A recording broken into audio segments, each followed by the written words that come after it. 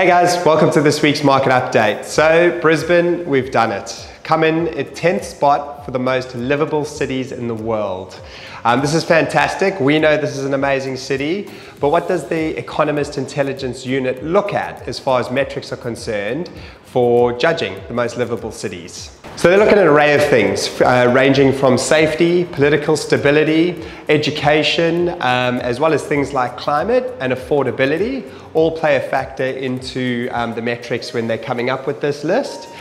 Being the first time that they've actually brought this back post-pandemic, a lot of Australian cities and New Zealand cities have made it into the top 10. Coming out at the top spot was our cousins across the Trans-Tasman, Auckland, which we found surprising considering their real estate prices are astronomical and the weather is a bit Other cities worth mentioning in the top 10, Japan had two, Tokyo and Osaka.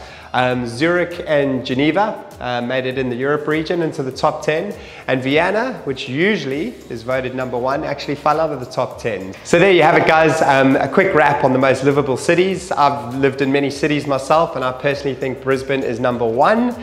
If you are thinking of moving to Brisbane and need a help either on the rental or sales side as far as real estate, please just get in touch. Have a great week.